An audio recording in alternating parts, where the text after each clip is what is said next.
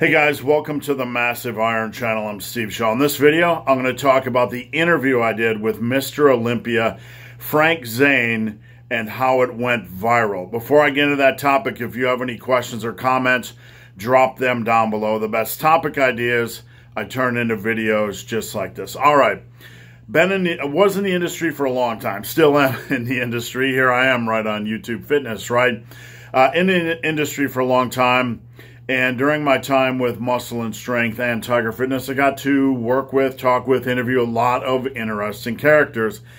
And back in, I believe, 2014, and correct me if I'm wrong, I got to interview Mr. Olympia, Frank Zane. We talked on the old telly, right? We talked on the telephone and recorded it and turned it into an interview. This interview occurred before the 50th Olympian. I'm going to get into that in a moment because that's really the interesting part of the story. So, having been in the industry, there's a lot of stories I could tell. A lot I could tell. And look, I'm just going to share a story. It is what it is. I have nothing against Frank Zane. But I thought it would be a fun story to tell because it's probably one of my top 5 moments ever in the industry. So, wind back to maybe August of 2014, somewhere around there.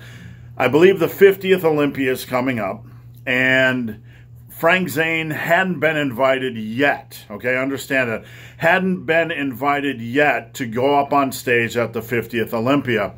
I believe that year they invited all the old Olympia champions up on stage, but to set the table for this story, just know that Frank had not been invited yet. So, Frank and I were discussing lifting. This interview is over at Muscle and Strength. Talked about some interesting things like progressive overload and strength.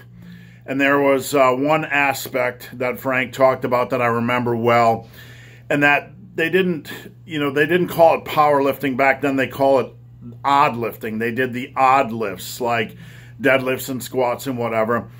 And he mentioned that he had been very, very strong, reasonably strong in those lifts. So one of the slants of the interview I was trying to get to with Frank was to the heart of just how strong were you, right? Because Frank was always like viewed as like a mind-muscle connection guy, not a focus on strength, but basically we rewound the calendar a little bit back to when he was doing the odd lifts, and he actually built a lot of strength when he was younger. So the interview progressed, and that's not the actual story.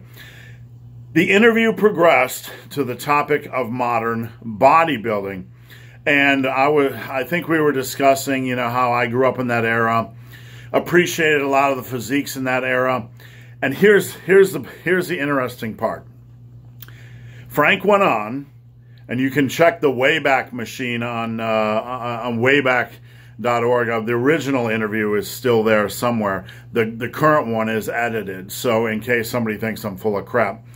Frank went on to say that his thoughts on the state of modern bodybuilding, he said something to the effect of, it's so crazy, or whatever word he used, out of control, that he's expecting somebody to explode on stage at any given time. That's a paraphrase, but that's the heart of what he said. Asked his opinion on modern bodybuilding, and he said it was so out of control, so what it was that he was expecting somebody to explode on stage at any given time. Now, that's a quote. I'm not reading into it. It was what it was. But we printed it in the interview, right? And it went viral. This is back in, the day when people were sharing everything on Reddit and, all over the place. When, viral was still viral and not just controlled by Facebook or monitored by Facebook like it was. It went viral. And forums were still around then, right? So people were sharing it on forums. People were sharing it everywhere. It went ridiculously viral. And at the time it was going ridiculously viral, Frank got a call from the Mr. Olympia asking him to be on stage for the 50th Olympia. So here Frank was going to be on the stage that he said that a competitor was likely to explode on, and everybody in the lifting industry is talking about this quote at the time.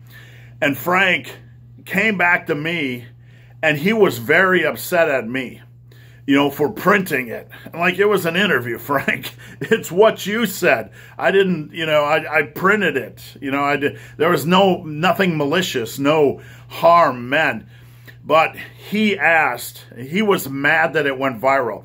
And he wanted me. I don't think Frank understood the nature of the internet and the nature that you can't unwind something that goes viral, right? I can't pull it off of Reddit. I can't pull it off of 72,000 lifting forums. I can't do that, Frank. He wanted me to unwind the virality, if you will, to take it back. And I said, Frank, I can't do that. So then he told me to take it, edit it out of the interview. And he was pretty mad at me. He was upset at me, and you could tell with his words. And hey, I'm just doing my job. I didn't think it was, you know, it was just kind of one of those moments where the stars aligned. Frank said something, and then he got interviewed. Then he got invited to the Olympia, and what he said went viral at the same time he was going to be on Olympia. And I think he was kind of embarrassed. I'm just assuming. That's my opinion. But I think he was kind of embarrassed that he said that, and everybody in the lifting world was talking about it at the same time he was going to be on that stage where he said he was waiting for someone to explode at any given moment. So I've never really interacted with Frank since then. I stopped by his booth once at the Olympia, but he doesn't know me from jack shit, right? I mean, I was just a schmuck he interviewed on the phone. But that's my story with Frank. No hard feelings. The interview still stands at Muscle and Strength edited. I'm sure if you check the Wayback Machine, you might be able to find the original one that went viral. I don't know. So guys, hope this video has been of some help. If you have any questions or comments, drop them down below. If you made it this far in this video and have yet to subscribe to my channel, please do. I'd appreciate the support.